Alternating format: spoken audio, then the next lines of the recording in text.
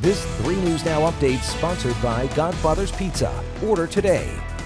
I'm Courtney Johns with 3 News Now. Here's a look at what's happening now. Soon, thousands of Huskers and Hawkeye fans will begin making their way to Memorial Stadium for the big game this afternoon.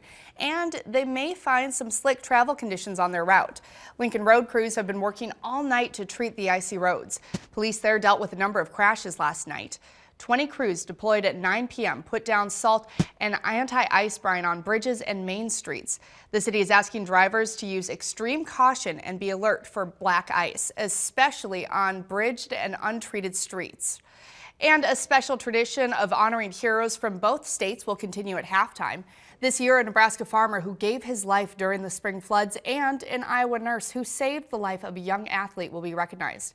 Their heroic stories will be shared and their names inscribed on a trophy as the 2019 honorees during a special halftime presentation at Memorial Stadium. The game kicks off at 1:30. And that's a look at some of the stories we're following today. Tune into 3 News Now this morning for more local news and weather updates.